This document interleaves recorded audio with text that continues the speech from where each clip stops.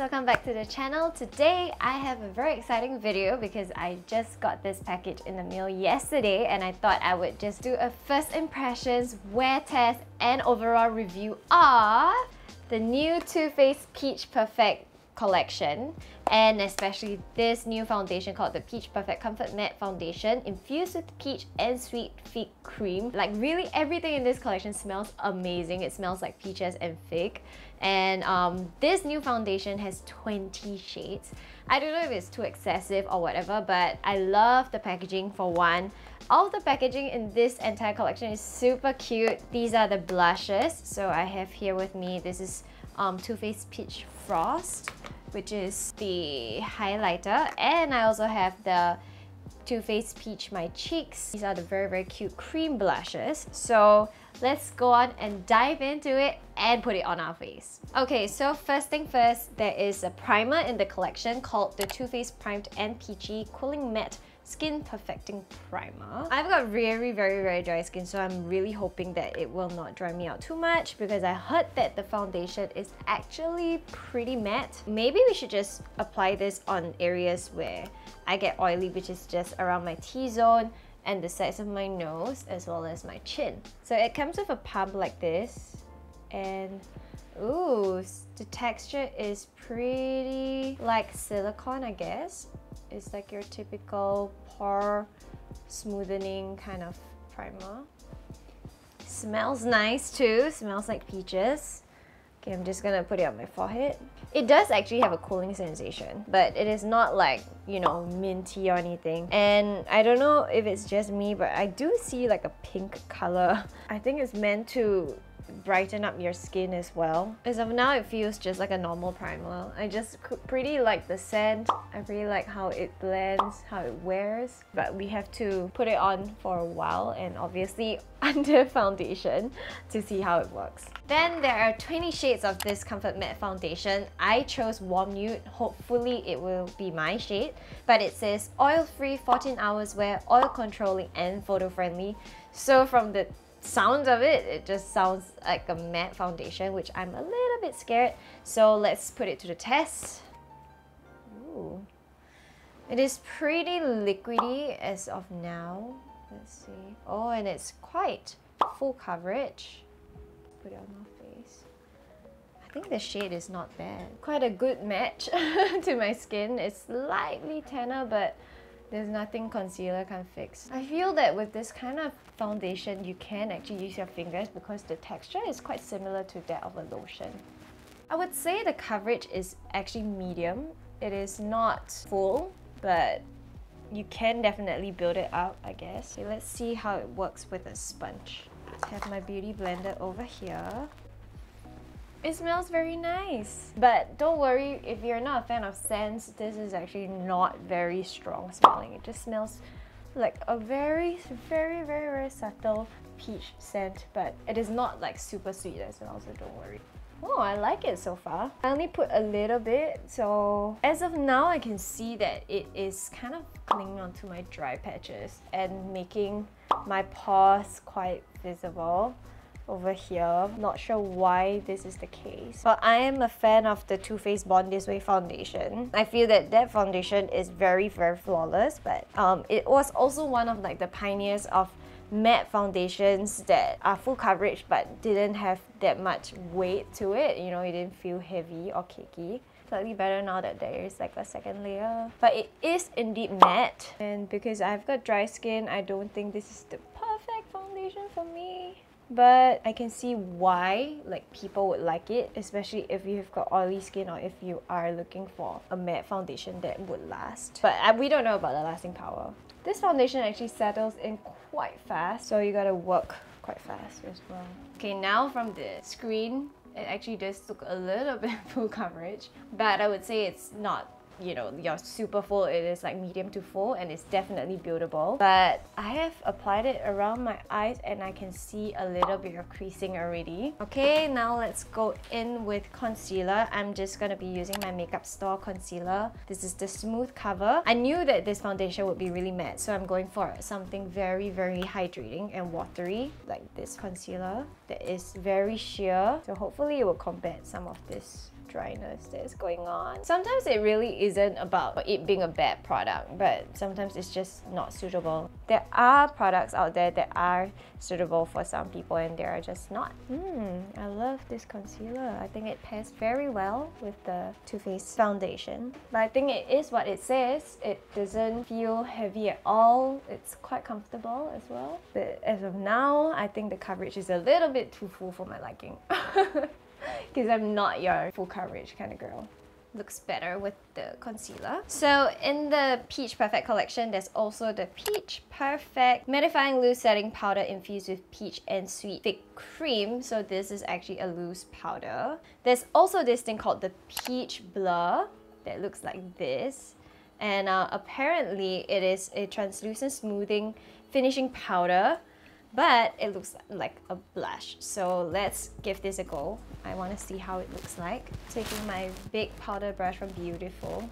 Oh, okay. So it just kind of have a little bit of a pinkish tone to it, but it's not like a blush or anything. It is pretty fine and it does kind of mattify a little bit, but you know, you're not be able to bake with this. All it does is it gives you like a very three-dimensional kind of glow to your face. As you can see, it's not that much more matte compared to this side, but I can see this being pretty similar to the Hourglass Ambient Lighting Powder because it has like a slight little shimmer. It's so finely milled that it looks like you're kind of glowing from within, but I think it doesn't do that much for your pores. It doesn't do that much for smoothing or blurring, in my opinion. So this is one side done.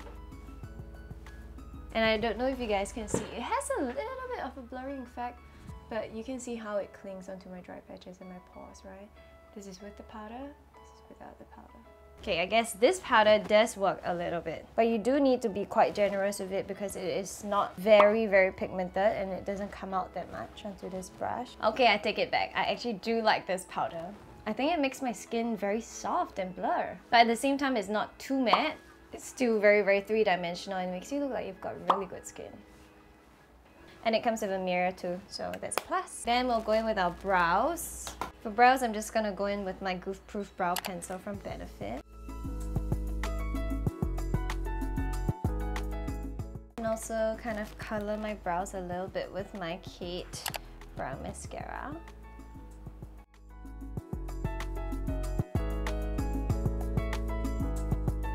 In the collection, there are also two eyeshadow palettes.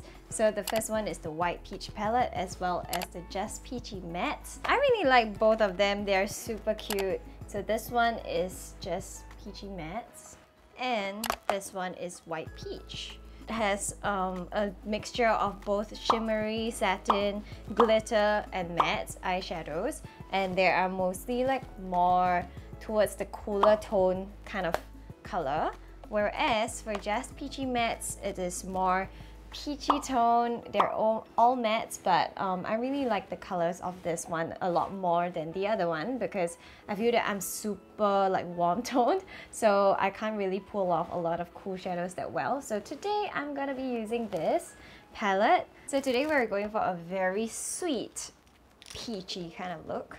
I'm gonna first take this shade over here called Peach Tea. Oh, it's very pigmented and very creamy. I actually got my first eyeshadow palette from Too Faced.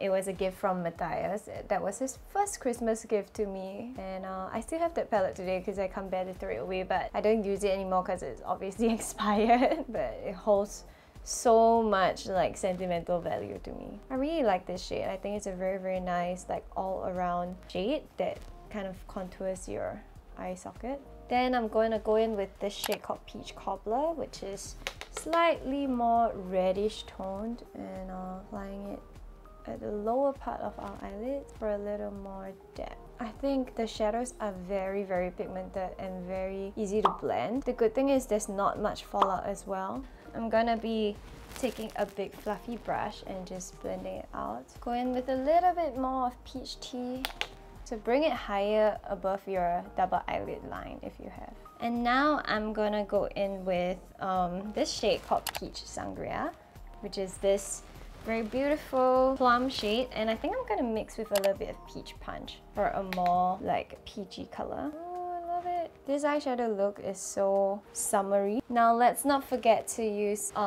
this shade called Peach Tart to just define our eyes a little bit on the outer corners. I'm gonna be taking this shade called Peach Butter, which is like a chalky white kind of color. Let's see how it works. Because usually for eyeshadow palettes, this color is the hardest to make because it usually is like just totally white and patchy, or there's just no color at all. So I have here with me my Pixi glitter eyeshadow. This is in the shade Rose Gold Liquid Fairy Lights. For this, I'm just gonna apply in the middle of my eyelids. I'm just gonna apply a little bit here. Now it's time for contour. They actually have a Too Faced Bronze Peach Melting Powder Bronzer in the shade Toasted Peach in my package. So it is actually like a moussey texture. Hopefully it will work well because I don't want to ruin everything that we just did. Okay, with this, I'm just gonna use my fingers. It is actually shimmery, so I think I'm not gonna use this to contour. I'm gonna apply a little bit here maybe to kind of just cinch in the cheekbones. It has a pretty like powdery texture, which I'm not sure if I'm liking it. It is not really like a gel, it's not really like a powder, but it blends pretty well. It is very natural looking. It doesn't actually look that shimmery, but I still would prefer to go in with like a matte bronzer to contour my face. So this one is just like applying it around the cheeks to give it like a more warm, bronzy glow. Then we have the Too Faced Peach My Cheeks in the shade Peach Berry. I chose this because I thought it looked really cool and I've used it already. Look at the color of it. It looks quite intimidating.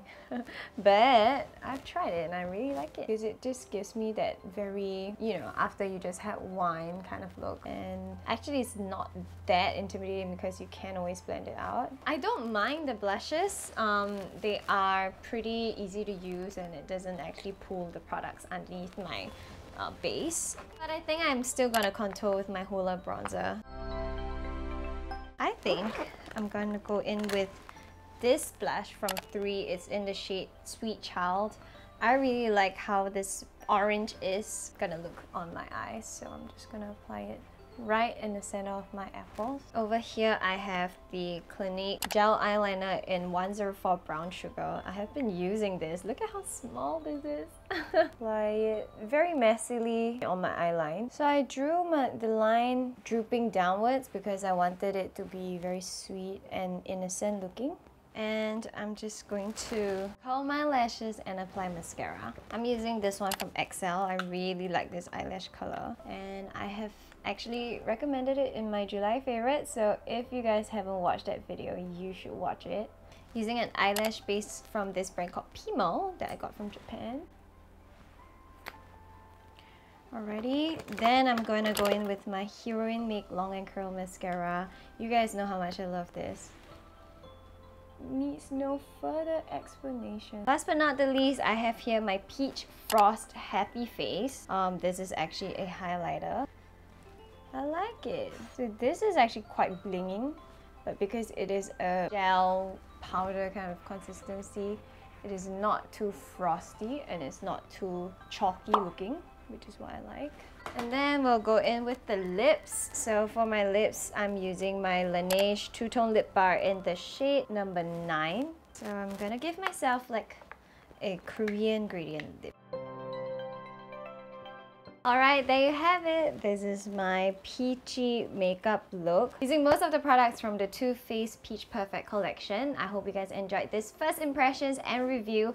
I will try my best to do some more check-ins, especially for the foundation. But so far, I think I'm not really liking it because it does actually cling onto my dry patches and accentuates my pores quite a bit. But for the rest, I love the eyeshadow. I love the blush. The bronzer is shimmery, so it's nice if you like the bronzy look. I love the highlighter.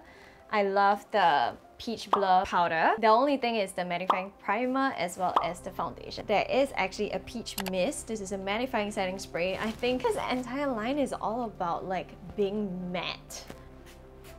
Well, first thing first, the spray doesn't mist it in a very gentle and fine manner. It just like like, you know, one entire patch. As you can see, one patch is here, one patch is here. Smells like peaches too. Alright, check in a bit. It is 3:07, which means 3 hours have passed and the sun is crazy hot. Just finished a photo shoot, so I actually do quite like it.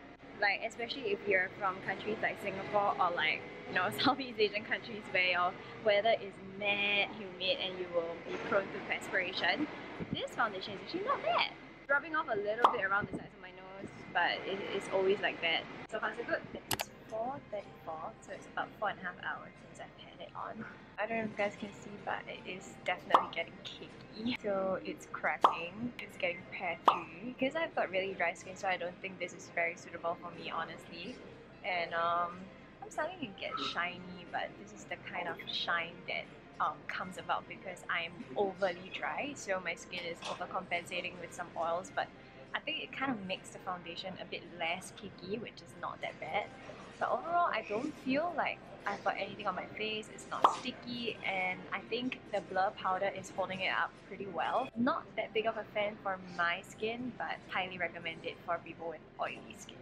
This is the final check-in for this foundation. I have lost all of my blush, lost the highlight, I have lost the bronzer as well, but I wasn't expecting it to kind of like last to 9 hours anyway.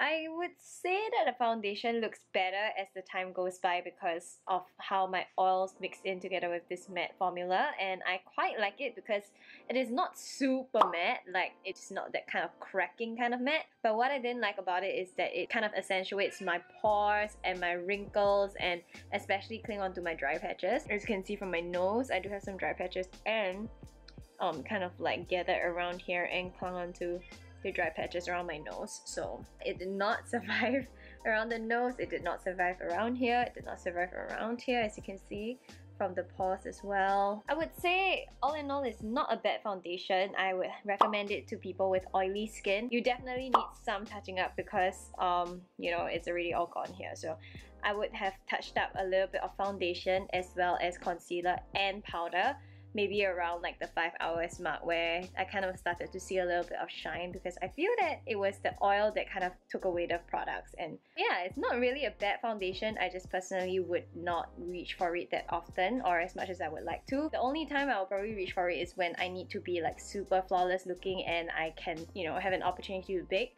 Because I feel that with this kind of foundation, it will be a lot more flawless when you bake it with like a loose powder and a ton of powder. But if you're into Too Faced, they're one of the best eyeshadow palettes. I really like this eyeshadow palette.